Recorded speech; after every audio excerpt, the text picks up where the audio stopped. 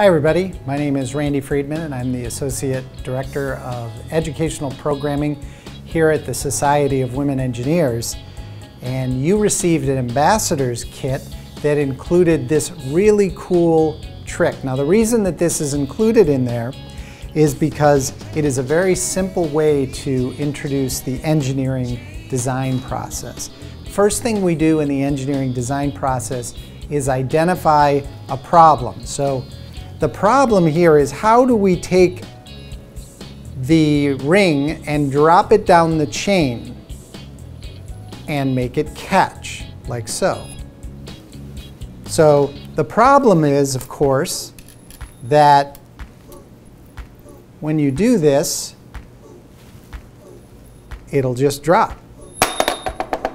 So that's the problem for you all to solve. So the next step in the design process is to brainstorm some solutions. How do you think I made the ring catch on the chain? And then design some possible solutions. Is it the way that I held my hands?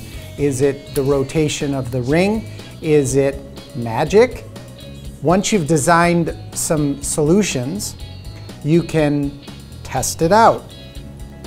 Once you've tested it and it works or doesn't work, you can redesign it if it didn't work and try a new solution.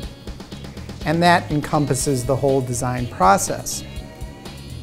So we drop it and there it is and it catches. So can you reproduce that? The important thing about the ring and chain trick is that most people will fail when they attempt to do it. And failure is a really important part of the design process.